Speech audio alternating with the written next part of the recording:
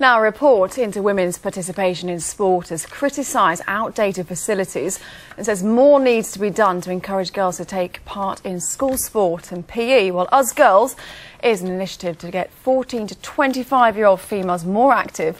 Well, project coordinator Claire Wheeler joins us now from Glasgow. Good morning to you, Claire. Thank you very much for joining us. Now, you gave evidence on the first day of the inquiry. What did you tell them about where women and girls are disengaged with sport?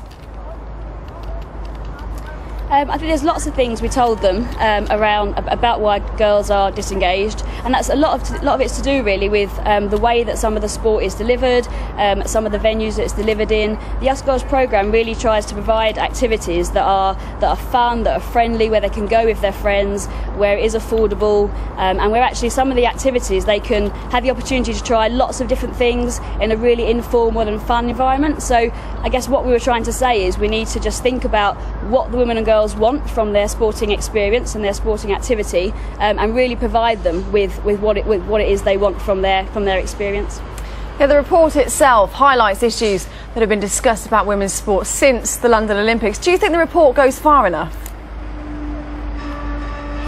I think the report goes far enough if it's taken on board. We really welcome the report. We really welcome the fact that the report is now out there, and we really welcome the fact that this is a really important topic that people are now talking about. I guess we now need to put the report and some of the recommendations and the conclusions into action, and that will be where we see whether the impact that we can have with this report actually out in the community, in schools, making sport and sport activity experiences better for young people, and certainly for young women and girls.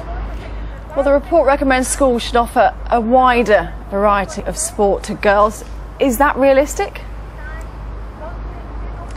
I think lots of the learning from the Us Girls programme has told us that some young women and girls, not all of them, but some have negative experiences of sport in schools. I think there's lots that we can learn from the report and from programmes like ours about providing them with opportunities to choose what activities they would like to do, or have some input into how the activities look or feel.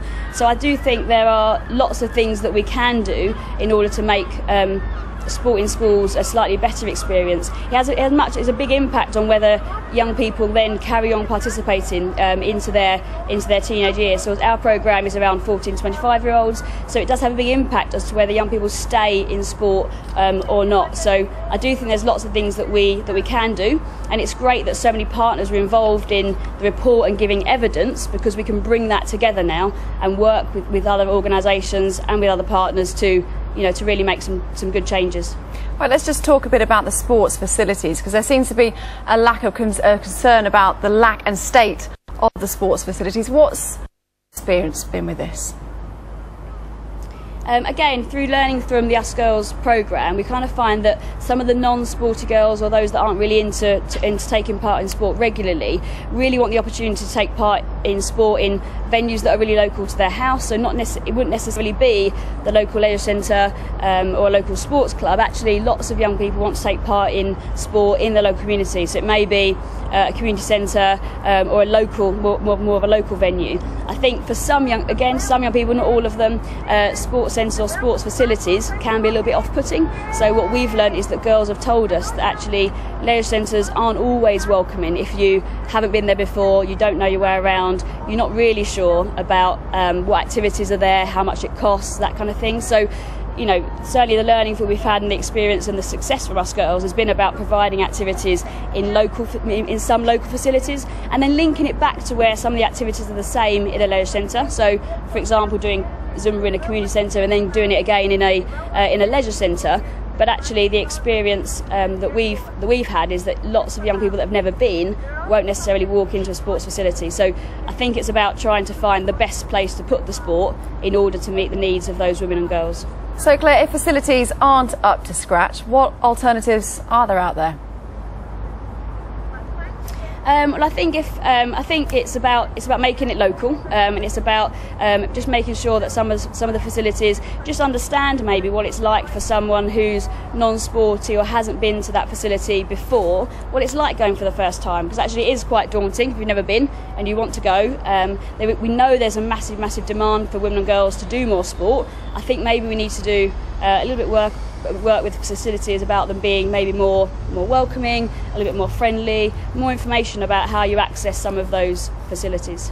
And what about cultural and religious differences? Does that mean that some girls and women will have to miss out on sports completely?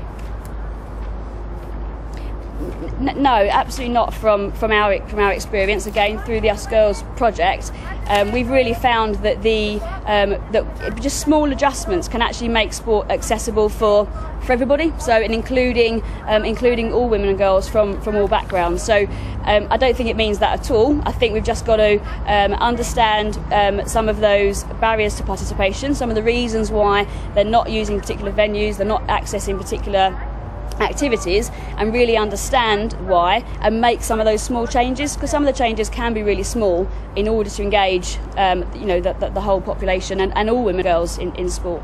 We can see from the buildings behind you that you're in Glasgow, where the Commonwealth Games are taking place. How important are events like this to help inspire women and girls to take up sport and, I guess, raise awareness? Yeah, I think that's exactly it. I think it's about raising the awareness of the variety of different sports that women and girls can take part in. So events like the Commonwealth Games is excellent. There's such a wide variety of activities. Having those, having the profile of those female athletes is also great, and again in a wide variety of sports. So giving them the opportunity to try lots of different things and be exposed to lots of different sporting opportunities and lots of different types of sport. I think that's the key about using events like these, is to really profile some of those sports that lots of women and girls may have never seen before, but actually they've probably never ever even tried. So giving them the opportunity to watch it, follow it a little bit, really celebrate the success of the female athletes, and then maybe have a go themselves as well. Absolutely. Claire, thank you very much for joining us this morning.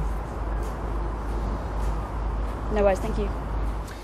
Now, Andy Carroll will have ankle surgery today, which is expected to rule him out for 4 months. He struck tore his ankle ligaments during training on the club's pre-season tour of New Zealand. West Ham co-owner David Sullivan says the club will now look to